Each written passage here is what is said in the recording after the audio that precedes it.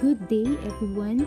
Today we are going to be studying about the introduction course in Geotechnical Engineering. This course is entitled Geotechnical Engineering from the Beginning. I will be presenting this topic. I am Engineer Rosel G. Verdadero. Our reference material for this course is Fundamentals of Geotechnical Engineering by Braha and Vaz. Virtually every structure is supported by a soil or rock. Those that aren't either fly, float, or fall over. That is what Richard L. Hanley said in the 1995. The typical issues addressed by geotechnical engineers include the following. What are the soils and rock in the subsurface at a construction site? Can the soils and rocks beneath a construction site safely support the proposed project?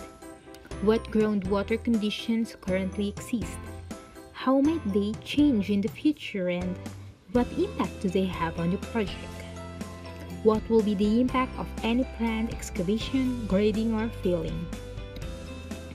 Are the natural or proposed earth slopes stable?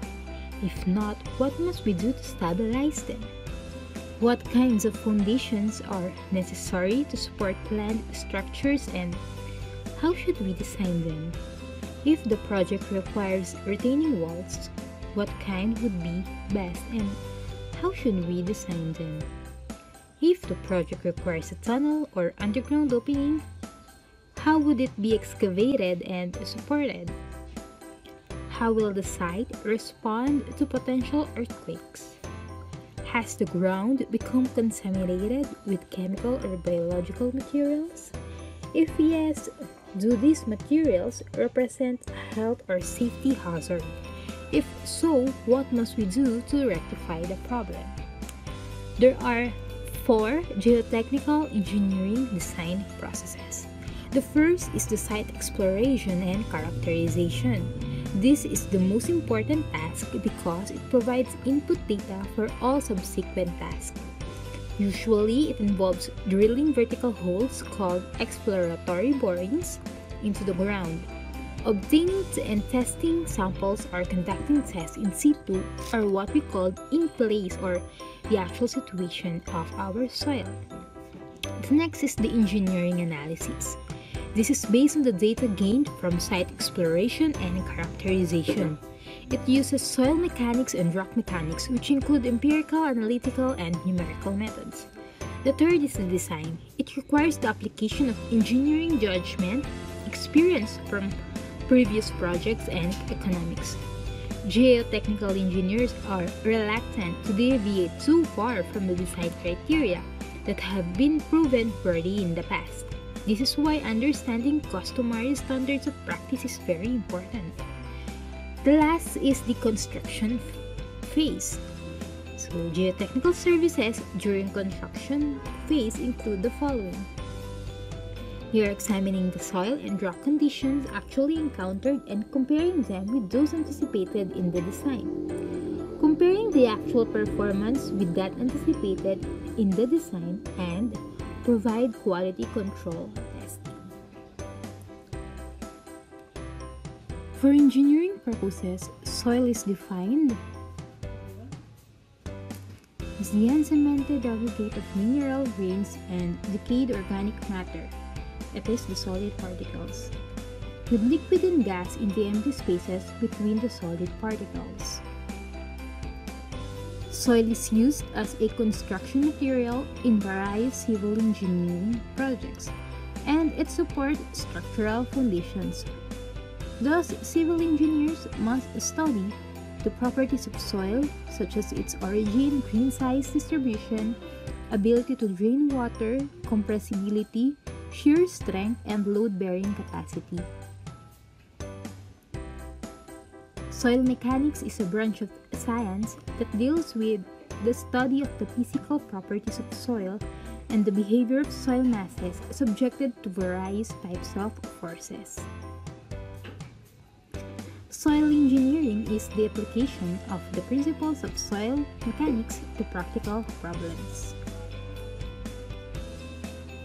Geotechnical engineering is the subdiscipline of civil engineering that involves natural materials found close to the surface of the earth. It includes the application of the principles of soil mechanics and rock mechanics to the design of foundations, retaining structures, and earth structures. The record of a person's first use of soil as a construction material is lost in antiquity. In true engineering terms, the understanding of geotechnical engineering, as it is known today, began early in the 18th century, according to Skempton in 1985. For years, the art of geotechnical engineering was based only on past experience, through a succession of experimentation without any real scientific character. Based on those experimentations, many structures were built, some of which are still standing, some have crumbled. Record tells us that ancient civilization flourished along the banks of rivers, such as the Nile River in Egypt, the Tigris and Euphrates River in the Mesopotamia or the Middle East, the Huanghe or Huanghe or what we call the Yellow River in China, and the Indus in India. Dikes dating back to about 2000 BC were built in the basin of the Indus to protect the town of the Mohenjo-Daro in what became Pakistan after 1947. During the Chan Dynasty in China, many dikes were built for irrigation purposes. There is no evidence that measures were taken to stabilize the foundation or check the erosion caused by floods, according to Carousel in 1985.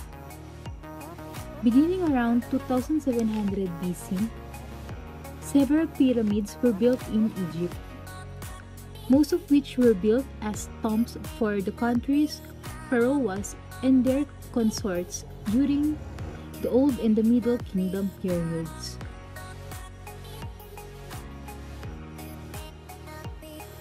The construction of pyramid posed formidable challenges regarding foundation, stability of slopes, and construction of underground chambers. With the arrival of Buddhism in China during the Eastern Han Dynasty in 68 AD, thousands of pagodas were built. Many of these structures were constructed on silt and soft clay layers. In some cases, the foundation pressure exceeded the load-bearing capacity of the soil and thereby caused extensive structural damage.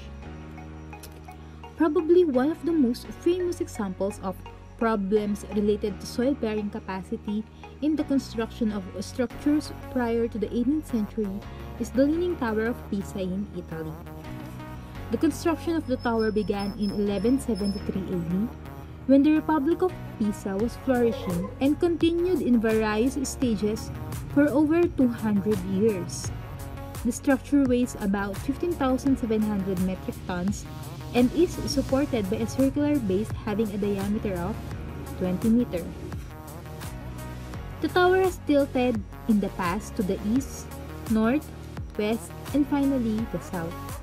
Recent investigation showed that the weak clay layer exists at a depth of 11 meters below the ground surface, compression of which caused the tower to tilt.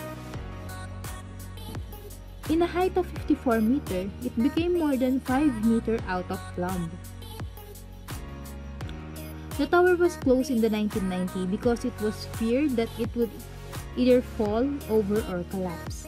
It has recently been stabilized by excavating soil from under the north side of the tower. About 70 metric tons of earth were removed in 41 separate extractions that span the width of the tower. As the ground gradually settled to fill the resulting spaces, the tilt of the tower eased. The tower now leans 5 degrees. The half-degree change is not noticeable, but it makes the structure considerably more stable.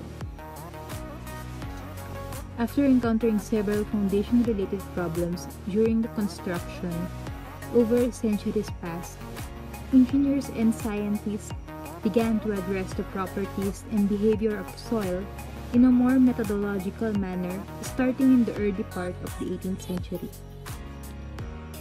Based on the emphasis and nature of study in the area of geotechnical engineering, time span from the 1700 to the 1927 can be divided into four major periods. The first is the pre-classical from the 1700 to 1776 AD.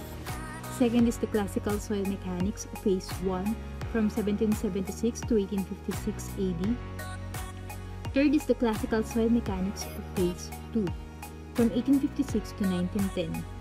And the last is the modern soil mechanics from 1910 to 1927. Pre-classical period of soil mechanics starts in the 1700 to 1776.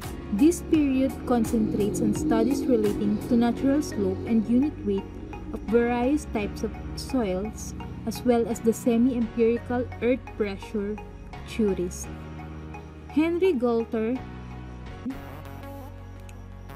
he is a French royal engineer. In 1717, he studied the natural slopes of soils when tipped in a heap for formulating the design procedure for retaining walls. Bernard Forest de Belidor, from 1671 to 1761, he published a textbook in 1729 in France. He proposed a theory of lateral earth pressure on retaining walls that was followed up to Gaultier's 1717 original study. François Godroy, 1705 to 1759, he is a French engineer in 1746. The first laboratory model test results on retaining wall with sand backfill was reported. He also observed existence of slip planes in the soil at failure. And the last in the pre-classical period is J.J. Manuel. In 1808, he summarizes Godroy's study. The second is the classical soil mechanics phase 1, from 1776 to 1856 AD. Charles Augustin Coulomb, 1736 to 1806.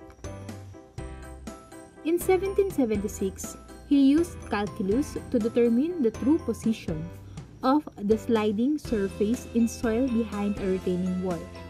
He used the laws of friction and cohesion for solid bodies. Jacques Frederick Franchise, 1775 to 1833, and Claude Louis Marie Henri Navier, 1785 to 1836. In 1820, the French engineer Franchise and French applied mechanics professor Navier studied the special case of Coulomb's work, which are related to the inclined backfills and backfills supporting surcharge. Jean-Victor Poncelet in 1788 to 1867. He is an army engineer and professor of mechanics. In 1840, he extended Coulomb's theory by providing a graphical method for determining the magnitude of lateral earth pressure on vertical and inclined retaining walls with arbitrarily broken polygonal ground surfaces. He is the one to first use the symbol P for soil friction angle, provided the first ultimate bearing capacity theory for shallow foundation. Alexander Collin, 1808 to 1890. Mr. Collin, in 1846, an engineer, provided the details for deep slips in clay, slopes, cutting, and embankments. William John McCorn Rankine, 1820 to 1872. In 1857, he is a professor of civil engineering at the University of Glasgow. He published a study in which provided a notable theory on earth pressure and equilibrium of earth masses. Rankine's theory is a simplification of Coulomb's theory. The next period is the classical soil mechanics phase 2, from 1856 to 1910.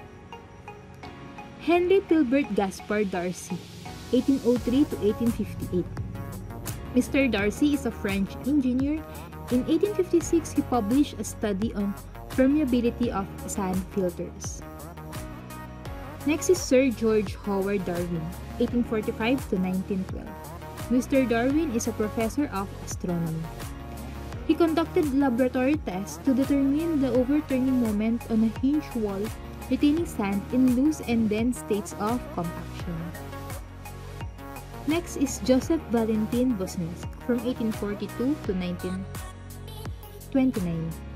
In 1885, he published the development of the theory of the stress distribution under load-bearing areas in a homogeneous, semi-infinite, elastic, and isotropic medium. And the last is Osborne Reynolds from 1842 to 1912. In 1887, he demonstrated the phenomena of dilatancy in sand. The next is the modern soil mechanics. And this is the last. In this period, results of research conducted on clays were published in which the fundamental properties and parameters of clay were established. So it started from 1910 to 1927. Albert Maurits Atterberg from 1846 to 1916. He is a Swedish chemist and soil scientist. He explained the consistency of cohesive soils by defining liquid, plastic, and shrinkage limits, and also defined plasticity index as the difference between the liquid limit and plastic limit. Jean Fontard from 1884 to 1962. He carried out investigation on cause of failure of high earth dam at France in 1909. He conducted undrained double shear test on clay specimen to determine shear strength parameters. Next is Arthur Langley Bell from 1874 to 1956. He is a civil engineer from England. He developed relationship for lateral pressure and resistance in clay, as well as bearing capacity of shallow foundations in clay. Walmar Fellenius, 1876 to 1957. He is an engineer from Sweden. He developed the stability analysis of saturated clay slopes, that is, P is equal to 0 condition. And the last two is Carl Tarzaghi and Ralph B. Peck. Carl Tarzaghi from 1883 to 1963. He is from Austria.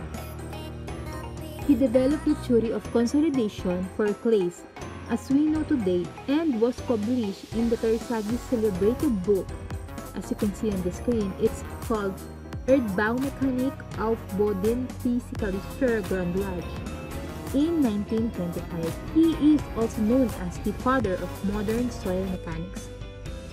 Mr. Tarzaghi presided the first conference of the International Society of Soil Mechanics and Foundation Engineering, or the ISSMFE, held at Harvard University in 1936. In 1997, ISMFE, or the International Society of Soil Mechanics and Foundation Engineering, was changed to ISSMGE, or the International Society of Soil Mechanics and Geotechnical Engineering. And last is Mr. Ralph B. Peck. He is the godfather of soil mechanics. He continues the study of Carl Tarzaghi. He was born in 1912 and died in 2002. Thank you for listening for our short discussion. So for queries, you can comment your questions or you can message me directly on my contacts that I gave you. I will upload a copy of this presentation or a PDF of the lectures on one of our classroom accounts. And yeah, that's all. Thank you. See you next time.